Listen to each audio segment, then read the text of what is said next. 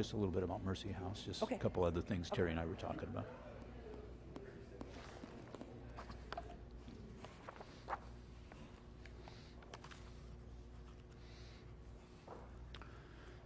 Sunday nights we're veering from, we've just finished 2 Kings. We're going to be going into 1st and 2nd Chronicles, but we're taking a little bit of a detour into Psalm 119.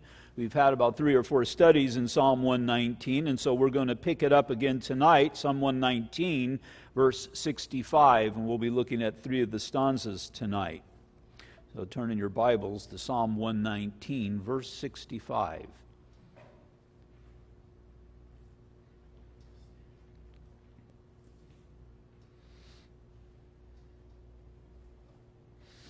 We don't know who the author of Psalm 119 is. Most scholars believe it's King David, but all in all, it rests with the Holy Spirit. Why don't you go ahead and stand for the reading of God's Word? I'm just going to read the first stanza and we'll get into our study. Verse 65, Psalm 119, "You have dealt well with your servant, O Lord, according to your word. Teach me good judgment and knowledge, for I have believed your commandments. Before I was afflicted, I went astray, but now I keep your word. You are good and do good. Teach me your statutes. The proud have forged a lie against me, but I will keep your precepts with my whole heart. Their heart is as fat as grease, but I delight in your law. It is good for me that I have been afflicted, that I may learn your statutes. The law of your mouth is better to me than thousands of coins of gold and silver." Once again, Father, I just pray that we would see how dear the psalmist holds your word, Lord, because it's that which meets him in the midst of situations and circumstances of life. Father, we're on the cusp of a new week, and so, Lord, I pray that you would prepare us even right now for all that you would have for us, we ask in Jesus' name. Amen. Go ahead and be seated. It was a couple of weeks ago. It was my grandson Henry's birthday, and he likes to go to Chick-fil-A. He likes the playground there. So we all met there, and then we were on our way back to his house to have birthday cupcakes. My wife and I and my mother-in-law, we came down the freeway, got off on Euclid, and we were headed south on Euclid, and we turned left on, I believe it was 5th Street, and there's the light there, and we're waiting in the center divider for the light to change. Finally it changes to green, and it is my habit, I always look both ways. And I looked to the left, which was unnecessary, because if you're familiar with Euclid, the center divider's there, and you're just dealing with the traffic going from left to right, heading north. And so I looked the other way, and lo and behold, here comes a car. And just the light has now been green for about 5 seconds or so. And the car just goes sailing right on through. The guy's looking at this. He had a light kind of flashed in his eyes, so I imagine he was reading his cell phone. And it was a pretty big SUV, so I can imagine if we pulled out in front of him, the damage that would have been caused. My wife and my mother-in-law were both sitting on that side of the car, and I don't like my chances in that situation either. It's an event that causes you to stop and to consider. Consider, we could have been killed. But really, it causes you to consider just the brevity of life and how fragile life is. But the bigger part of the conclusion that I came to is, first of all, things like this happen and are always going to happen in this world because we live in a lost world. So many times we can wonder what's going on, or why did that happen, or how come the Lord allowed that? But we live in a lost world. People get sick. Accidents do happen, and life is anything but fair. Secondly, come to a conclusion when you have a close call. Bottom line is God's in control. Job in chapter 1, verses 21 through 22, he said, "And naked I came from my mother's womb, and naked I shall return there. The Lord gave, and the Lord has taken away. Blessed be the name of the Lord." In all this, Job did not charge God with sin or charge God with wrong. And so there's always that realization that God controls all the events. All of these things are working together for the good, and so I have to be of the mindset that our God truly is in the details of our lives. And then thirdly, get over it and move on. Seriously, God has our lives in His hands. The day of my birth, well, that was orchestrated by the Lord. I'm very confident the day of my death, God's got that encompassed as well, and there's nothing I can do about it. I just need to enjoy God, to be obedient to His call, and to fulfill all His desires through my ministry and through my efforts. It's what we all need to do.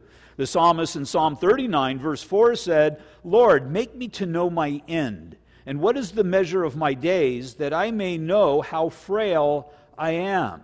He's wanting God to give him the realization that, well, as long as I got today, this day, Lord, use me and cause me to value it, because tomorrow is not promised to anyone. I can't tell you how many times somebody was with us one moment and gone the next.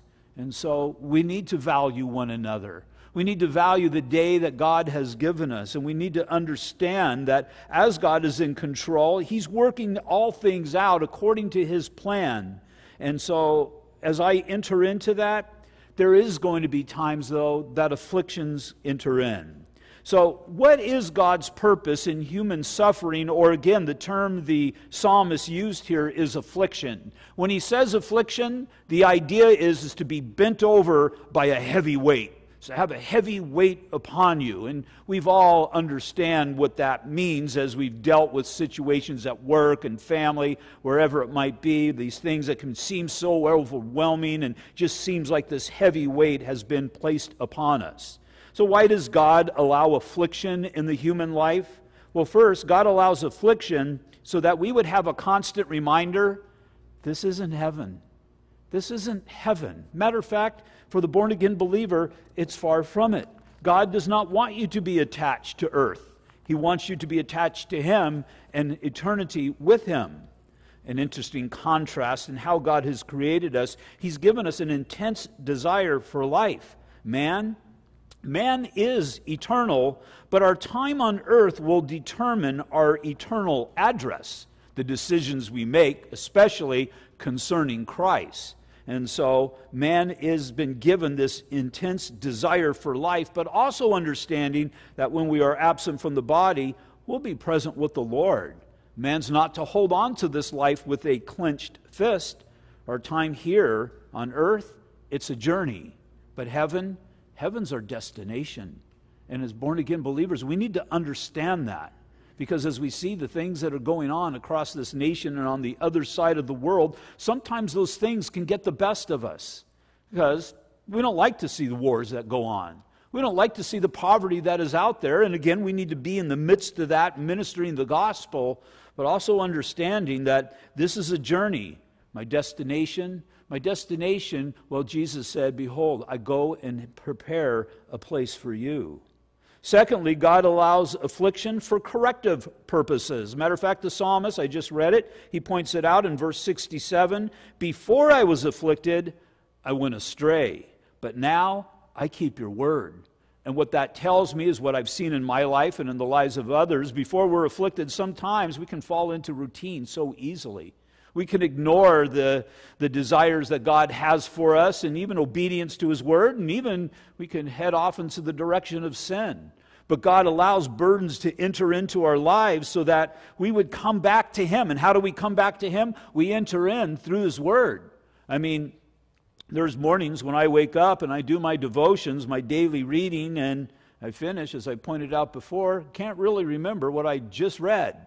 Have to go back and revisit it once again because, well, sometimes your mind wanders and you're thinking about what you're going to be doing and where you're going to be going. But I guarantee you, when hardship comes upon you, you're valuing every single word. You're begging the Lord to speak to me and to guide me in this situation because I realize my frailty in it. And that's the idea behind what the psalmist is saying. God's correcting him, and God does correction for the purpose of restoration. Before I was afflicted, I went astray. So the idea here is now that I am afflicted, I now keep His word. It's brought me back to where I need to be.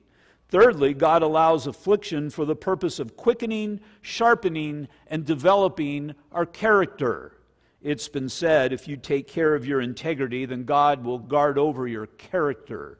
Your character is how other people perceive you. You know people of immoral character, people who can be repulsive because of the things that they say, the things that they do. I am to have the character of the Lord Jesus Christ. And it's as I display that character that I am reflecting the Lord to this world. And so God allows affliction so that I would quicken it, sharpen it, and develop it, that I would understand the necessity for it. Romans chapter 5, verses 3 through 4. And not only that, but we also glory in tribulations or afflictions, knowing that tribulation produces perseverance, and perseverance character, and character hope. Fourthly, God allows affliction for the purpose of glorifying Himself, that we would seek Him during those difficult days, that we would understand that He's our peace, He's our comforter, and He's our deliverer. In John chapter 11, verse 4, this is when the Lord heard of Lazarus' death. It says, when Jesus heard that, He said, "This sickness is not unto death, but for the glory of God, that the Son of God may be glorified through it." Well, this was a sickness that Lazarus had. He would eventually die, but the Lord knew that He was going to bring him back to life. Why? So that we would see that Jesus is not only Lord of our lives, but more importantly, just as importantly, He's also the Lord of the day of our deaths. And then in John chapter 9, verse 3, Jesus answered, "Neither this man or his parents sin," speaking of the blind man, "but that the works of God should be revealed in him." So the afflictions that we endure are for the purpose of God being glorified, that others would see us looking to Him. What is it about Bob, that Christian guy that lives down the street? He's got these hard things that have all of a sudden come upon him, but still he worships his God. He still looks to Him for his answers. And what you're seeing is this faith that this man has during this time of testing.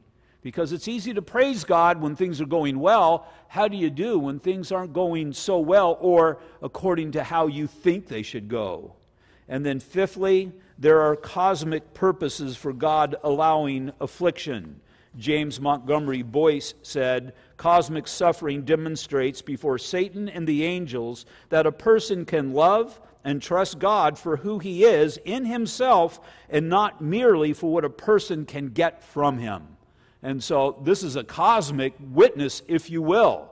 And it just validates God, who God is, and God's relationship with mankind. The purpose of afflictions is what is examined in these three stanzas that we'll be looking at tonight. If you recall, a couple of weeks ago, we took last Sunday night off because of Father's Day, but the psalmist had become a learner of the Word.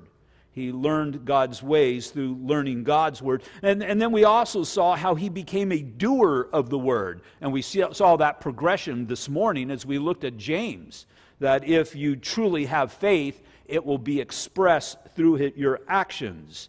But we also see that as you express your faith, as you have faith that works, there's also going to be opposition to that faith. All who desire to live godly will suffer opposition.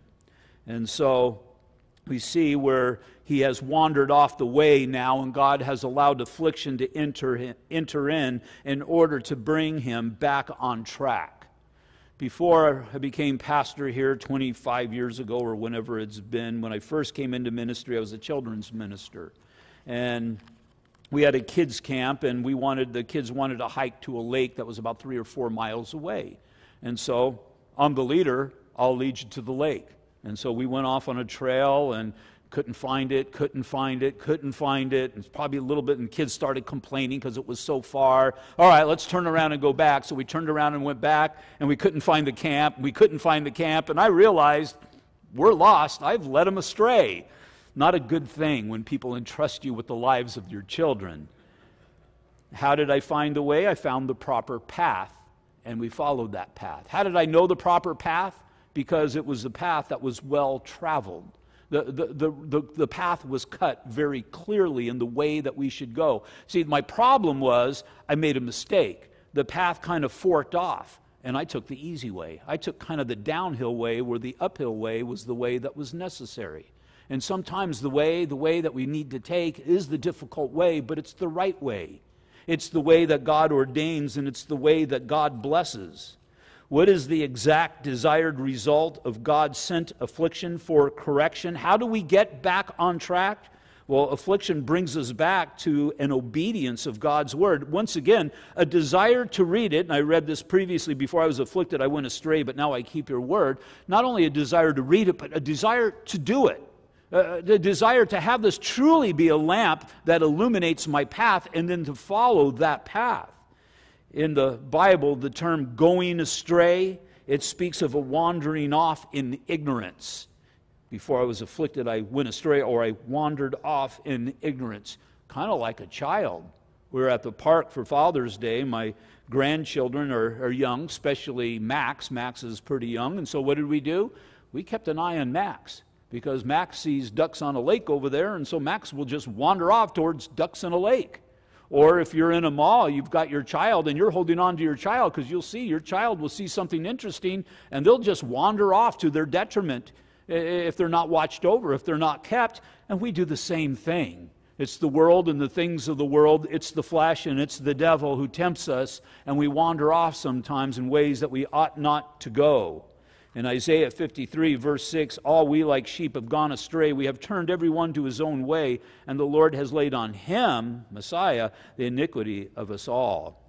Affliction brings us back to the right understanding. So obedience in God's word, but also the right understanding in God's word. When we're afflicted, when we're bent over by that heavy load, we start, okay, Lord, what exactly are you telling me here in your word? What is it that I'm not really getting, that this affliction has come into my life? And I understand, because God, if God is afflicting you for correction or for change in your life, He's going to let you know. You're going to have to ignore this in order to not receive of it. And so when God afflicts us for His purposes, He lets us know. And so I want to have understanding that I will know, God, what you're doing in my life and what you desire from my life. This is an experiential understanding of the interaction between God and man through His Word. As you mature in your Christian life, as you consume more and more of God's Word, sit in more and more Bible studies and see the application of your life, and then you find through practice, as I do these things, I'm blessed. If I don't do these things, then I'm not receiving the blessings of God. And then I learn to walk in the ways that God has set before me. Real life experiences. The Word of God working in our lives. That's why I pray before study, Lord, make this applicable to the lives who are here. Because as we look at the lives who are here, we're on the internet right now, the people who are listening or watching, everybody's at a different place in their Christian life. God's doing a different work in everybody's life. God's doing a work through His Word even now, and He's doing something different in every life that is represented here. Lord, give me understanding in the things that you are doing. Verse 71, it is good for me that I have been afflicted, that I may learn your statutes. A statute is a law given by a executive, or in this particular case, by a creator. It's a law that has come, and we have that understanding come from the absolute top. And so the psalmist, you know what, that affliction that I had, remember that affliction, and I prayed and prayed that that God would take it, and have it go away, and you didn't pray that it would go away. You prayed that it would achieve its purposes. Well, guess what? It achieved its purposes, and now the psalmist understands, it's good for me that I have been afflicted, that I may learn your statutes, that I may learn your word, so that once again I would know and understand your desires. Another thing to be learned from this 9th stanza is something of a contradiction when it comes to afflictions. Now, remember, Psalm 119 is an acrostic psalm. That means each stanza starts with a progressive letter of the Hebrew alphabet. Each verse within that stanza starts with that same letter. So the first stanza, it started with the first letter of the Hebrew alphabet, alpha, and all of the verses in there started with that as well. Now, the letter used here in this particular stanza is called Teth. This is the first letter of the Hebrew alphabet used for good. And 5 of these 8 verses, the first word in the Hebrew writings is good. And the idea is the joining together of good and affliction. We don't usually do that. Affliction is what we want to avoid, It's something that is definitely not desired. But the psalmist is coming to the understanding of the good that God works. So, again, Romans chapter 8, verse 28, we understand that all things work together for the good. But we know that all of those things, well, some of them are pretty hard. Some of them we could consider just over the top, but God wants us to understand, although they within themselves may not be good, they're working together for the good. Kind of used that this morning in our meeting for Vacation Bible School. It's about God's creation. Really, it's about God's plan and how God's plan works together.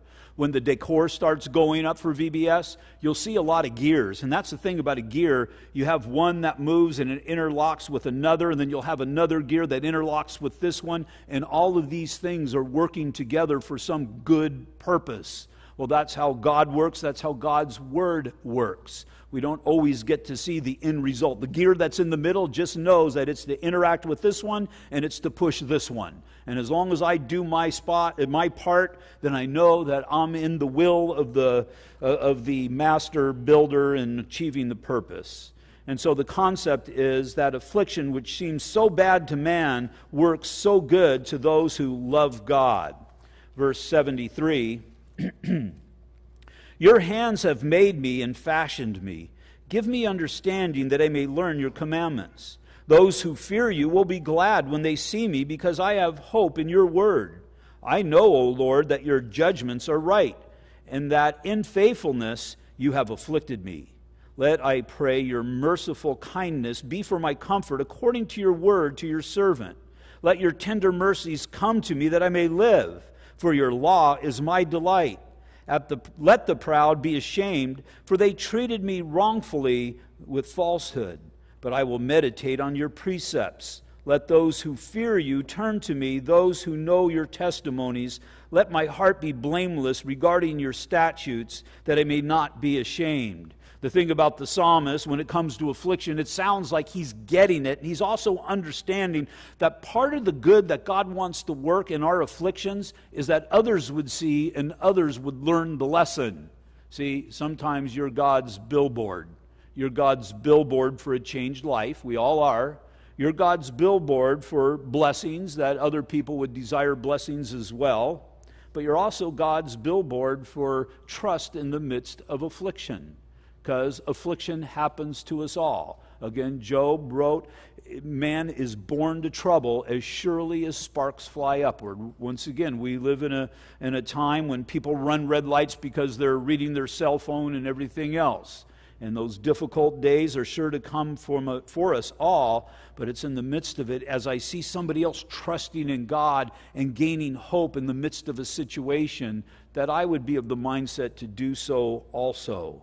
It's in this stanza that the psalmist realized that this is not just affliction that enters his life, but this is definitely affliction that has been sent from God.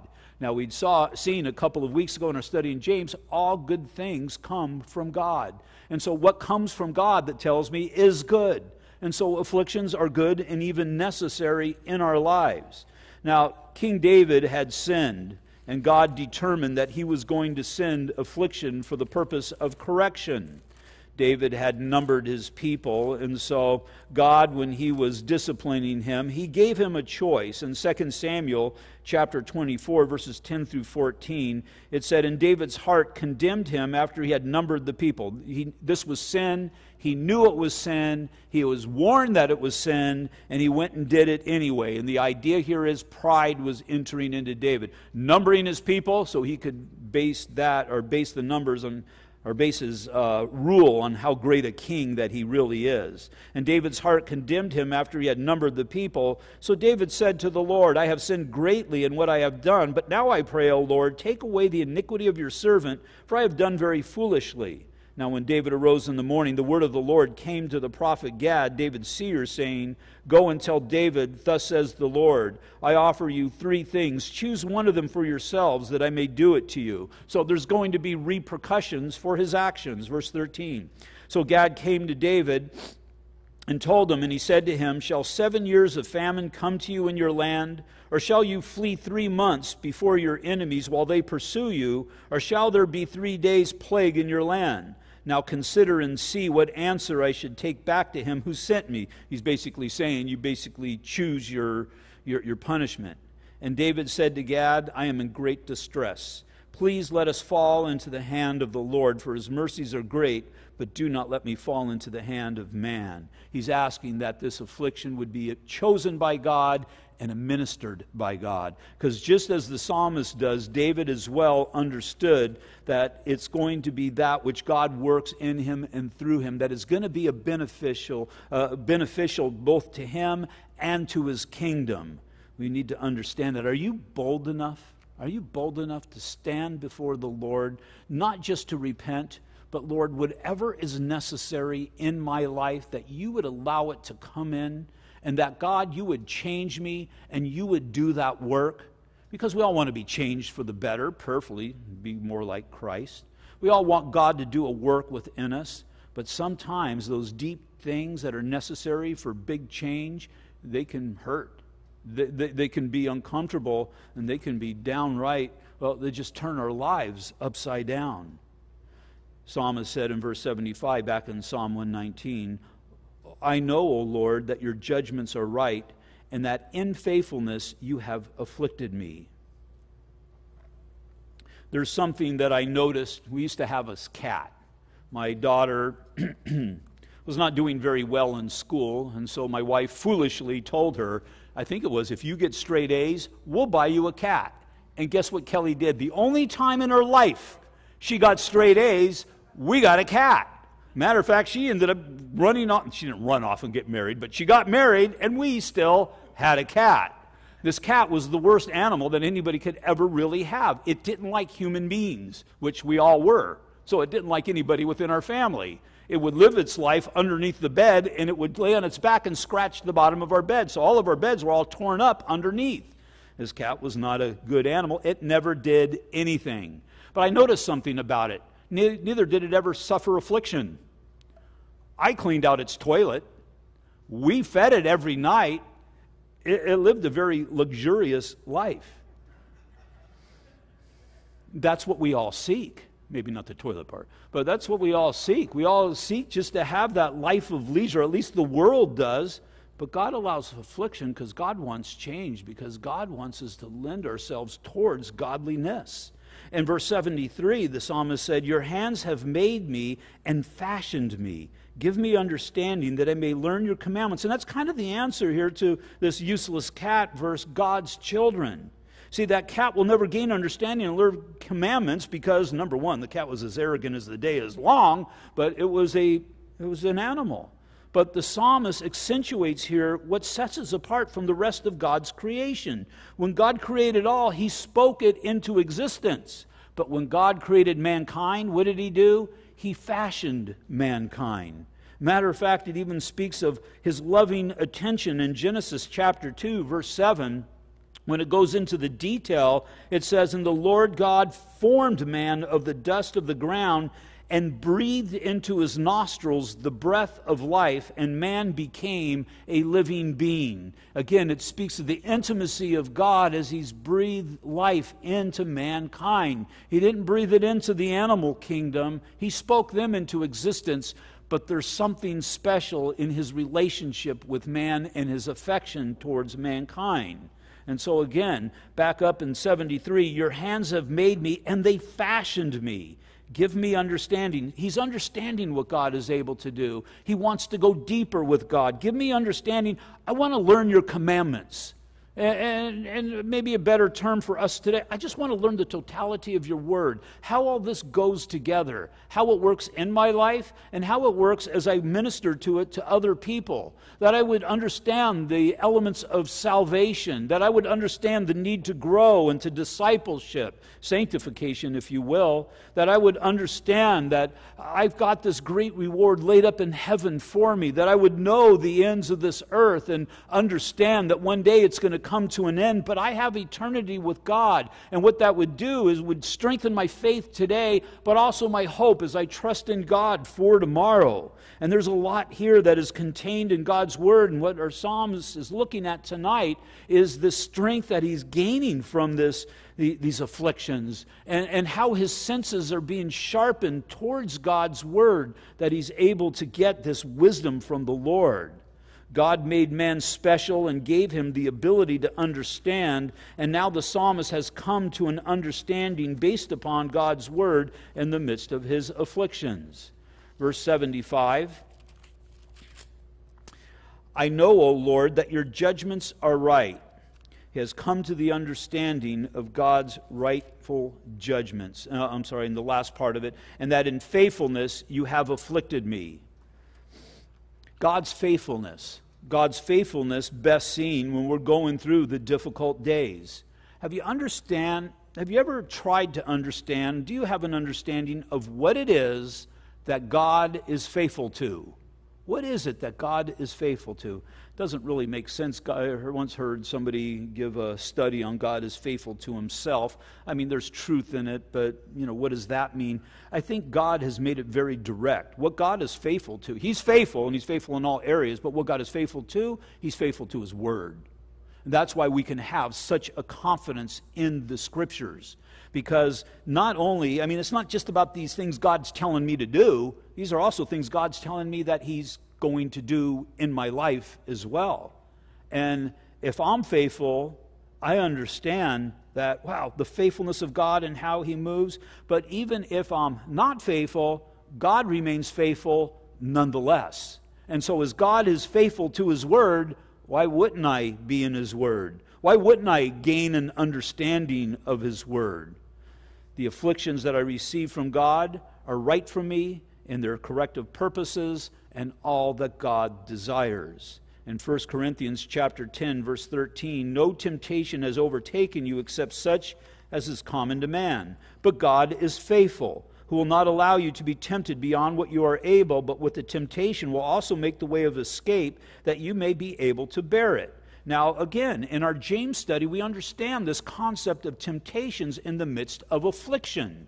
God brings affliction into our lives for the purpose of changing us, bringing us more towards godliness and his desire in our lives. Now, in the midst of these afflictions, there's the temptation to take the easy way out. But what's the problem with the easy way out is the lesson is not learned. And if the lesson is not learned, then I'm just going to have to go through that affliction again. So what does the devil do? He offers us the easy way out of the affliction.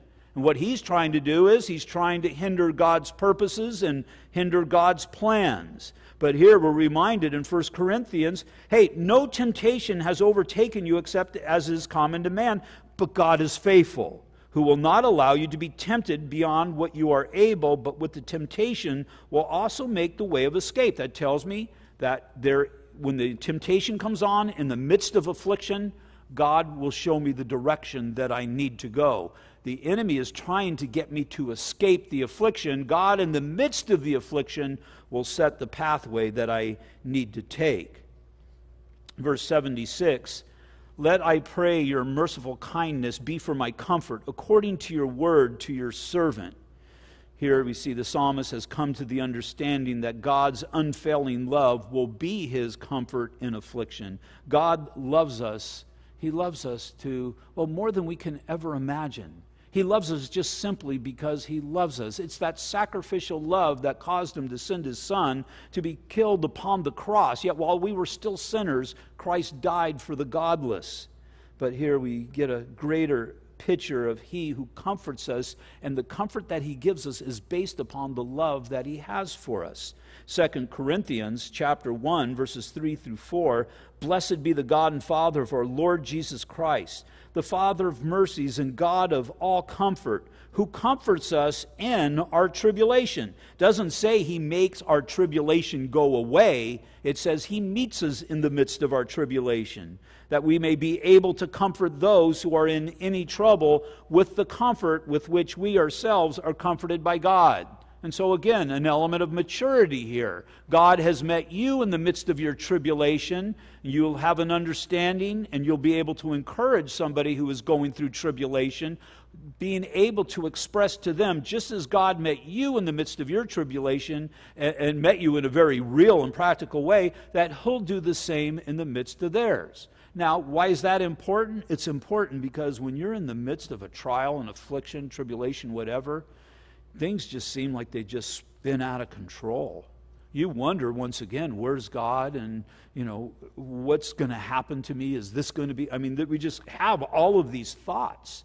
Now, if you have somebody, a fellow brother or sister, who's gone through something similar, you're able to connect with them, and you're able to learn from them and understand that, again, there was the going into the affliction, there was the affliction itself, but also there was the deliverance from the affliction. Just as they suffered then as you are now, you will be as they are now as well when God makes the determination at the end. And so what Paul is writing here is that our God is the God of all comfort. He comforts us in all of our tribulation. Why? That we may be able to comfort those who are in any trouble with the comfort which we ourselves are comforted by God.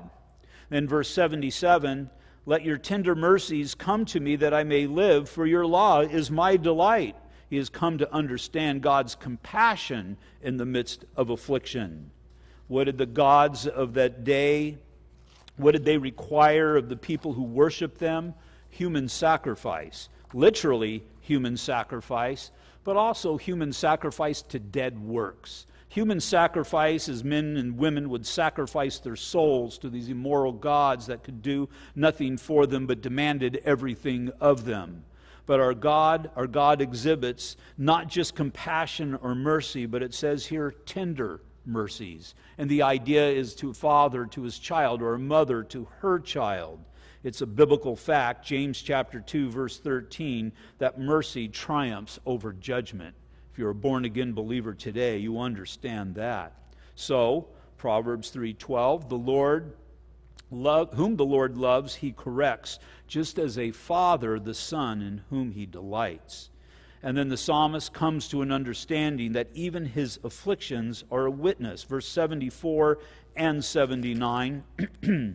Those who fear you will be glad when they see me, because I have hoped in your word. Verse 79. Let those who fear you turn to me, those who know your testimonies.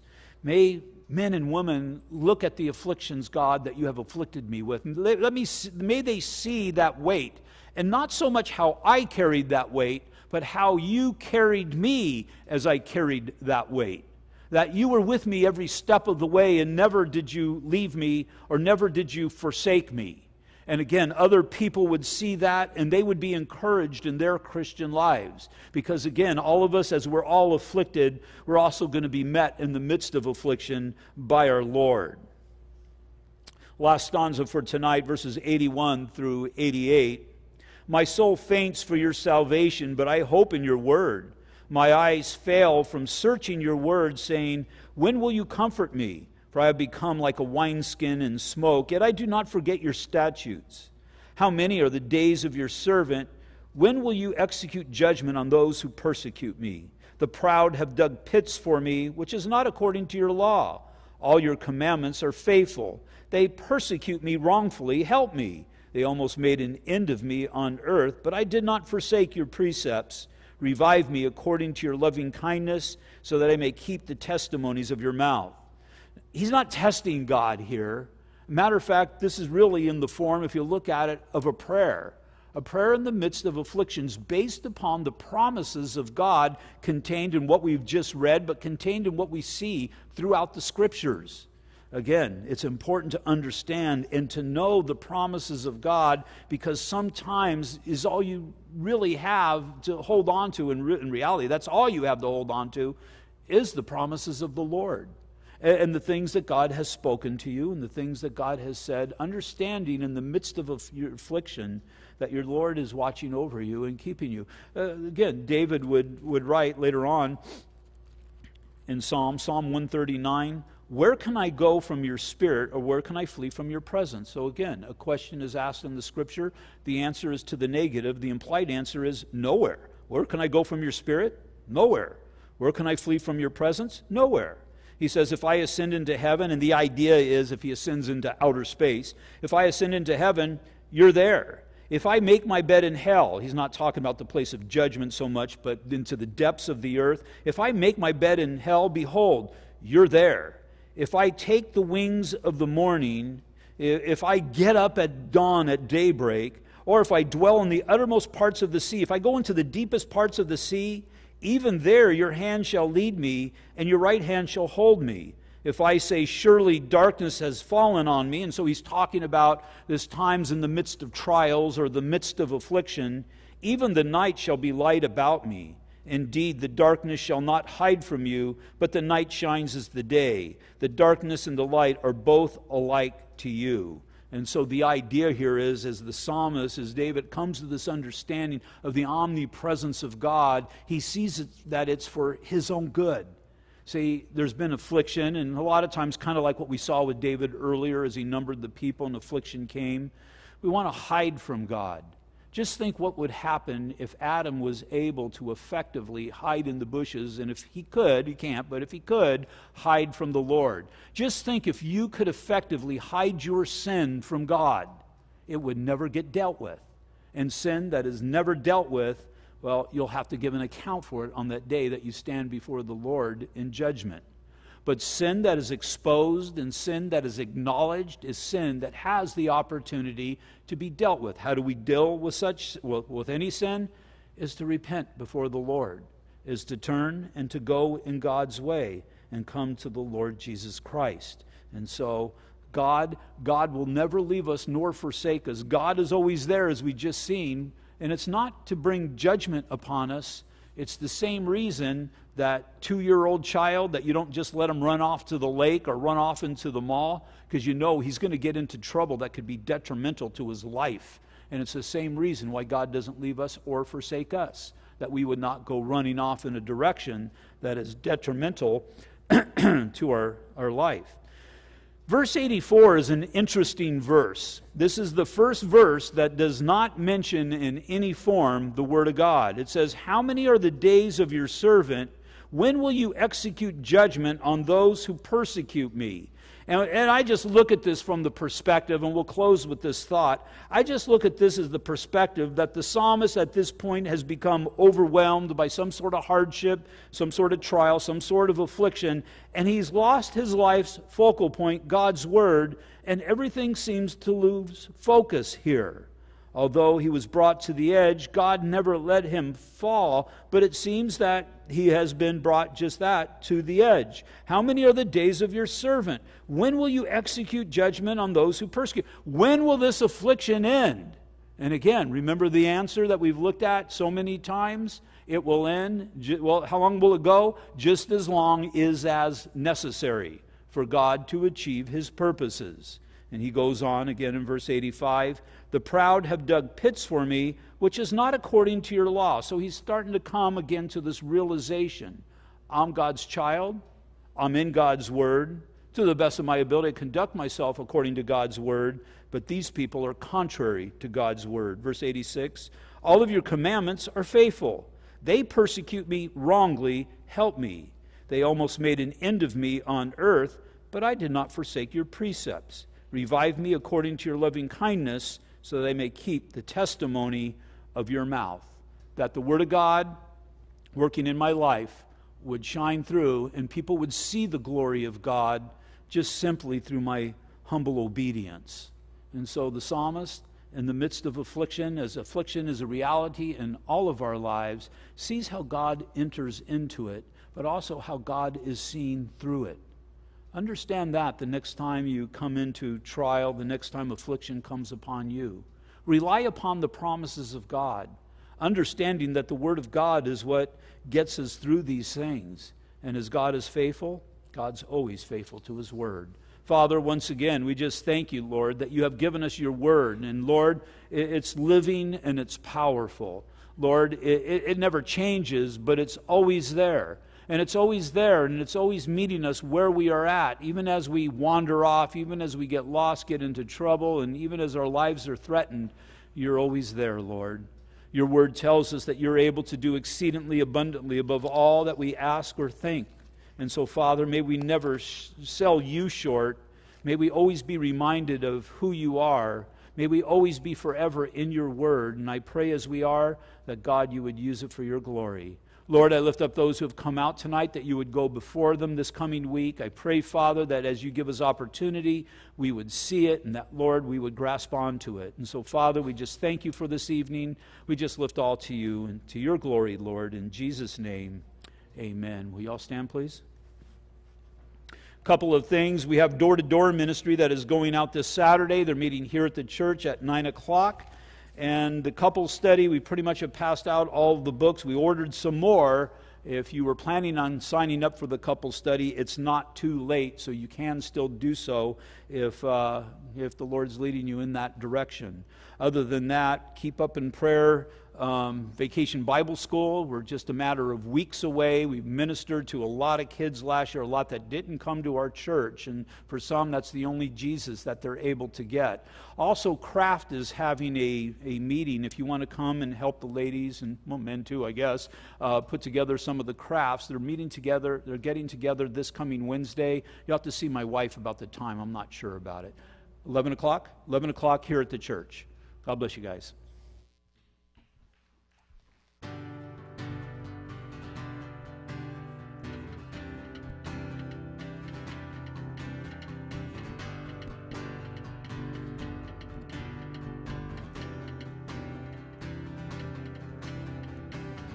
Great is your faithfulness, O God. You wrestle with the sinner's heart. You lead us by still waters and to mercy, and nothing can keep us apart. So remember your people, remember your children, remember your promise, oh God. Your grace is enough, your grace is enough, your grace is enough for me. Great is your love and justice, God. You use the weak to lead the strong. You lead us in the song of your salvation, and all your people sing along. So remember your people, remember your children, remember your promise, oh God. Your grace is enough, your grace is enough, your grace is enough for me. Your grace is enough. Your grace is enough. Your grace is enough for me. So remember your people, remember your children, remember your promise, oh God. Your grace is enough. Your grace is enough. Your grace is enough for me. Your grace is enough. Heaven's reaching down.